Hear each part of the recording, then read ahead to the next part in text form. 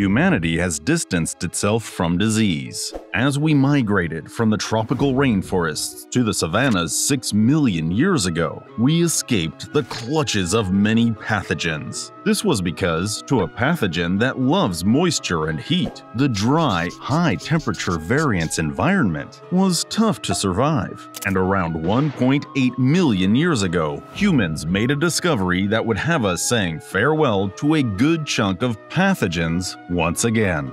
That discovery was fire. With fire, humans could enjoy germ-free meat. In other words, it was much safer to eat. Richard Wrangham, professor of evolutionary biology at Harvard University, attributes this to a safety revolution forged in fire. And armed with the incredible medical technologies of the 21st century, we've made remarkable progress conquering one disease after another. However, with new viruses like SARS in 2002, a unique influenza strain in 2009, Ebola in 2014, and MERS back in 2015, popping up all over the world, it seems humanity's battle with these microscopic maladies is far from over. What's even more shocking is that this is basically a problem of our own making. Wait, but that doesn't make sense. Why would we do something like that? If you want to know, watch until the end of this video to find out.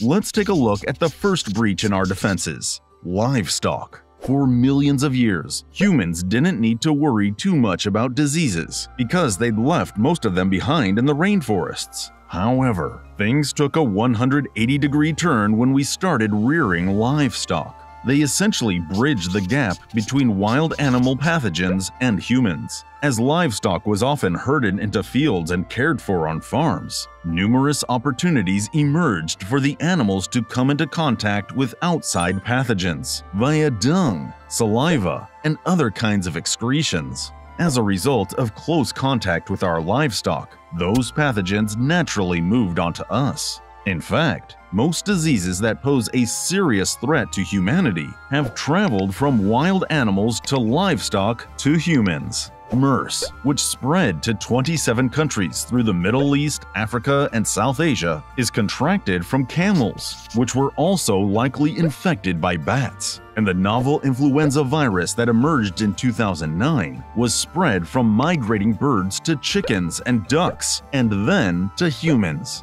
The brain-damaging Nipah virus was first contracted by humans when a large bat scoured a pig farm looking for some mangoes. The virus hopped to the pigs, and then to humans. What's interesting is that, other than with primates, who are genetically similar to us, the chances of a human being infected with a pathogen from another species is very low.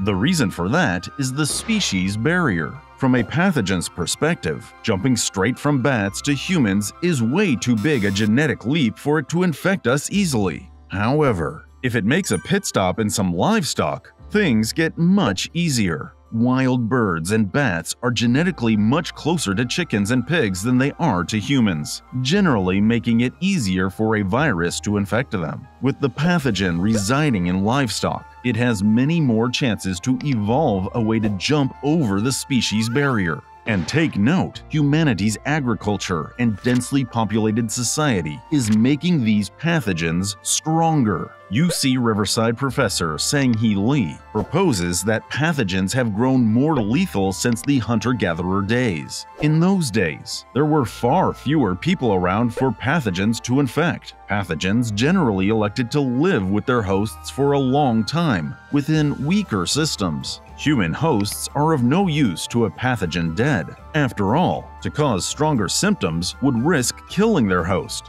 However, with the rise of agricultural society, human populations grew quite large, making such cautions unnecessary. Not only that, but water reservoirs made for farming can provide habitats for malaria-harboring mosquitoes. And what's even more unbelievable is that medical technology may be laying the foundation for new pathogens in the future. You may have heard of superbacteria, but today we're talking about a different bomb. When a person needs a new organ, it's possible to transplant from a pig, with its autoimmune response deactivated. But there's a catch. The pig could be infected with a virus. This virus would normally be dormant, hidden in the pig's DNA, making it very, very difficult to remove. Recently, we've gotten much better at using genetic scissor technologies, like CRISPR, to remove viruses. However, there are still some risks, namely, the accidental damaging of the pig's DNA during the cutting process. If we transplanted a pig's organs into a person with the virus still intact, it could activate within them.